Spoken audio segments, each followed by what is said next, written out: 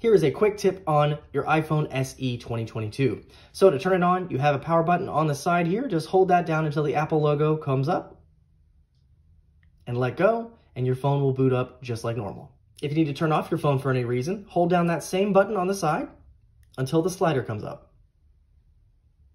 Then slide the power off. Now, if for any reason you're having an issue with your phone where it's too slow, or say, for example, something locks up and you can't get out of it, you can force restart your phone. To do that, you simply want to press the volume up, press the volume down, and then press the power key, and hold down the power key until the phone turns off and then turns back on.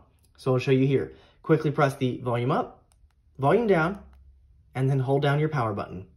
Now hold it until it turns off completely, and then the Apple logo will come back up. So if it will get to that screen, that's fine. Now wait till the Apple logo comes up, just like so, and then release the power button, and now you have force restarted your phone.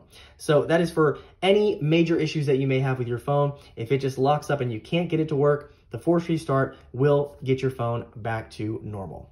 So there you have it, a quick video on how to turn on, turn off, and force restart your new iPhone SE. Any questions or comments? Feel free to leave them down below.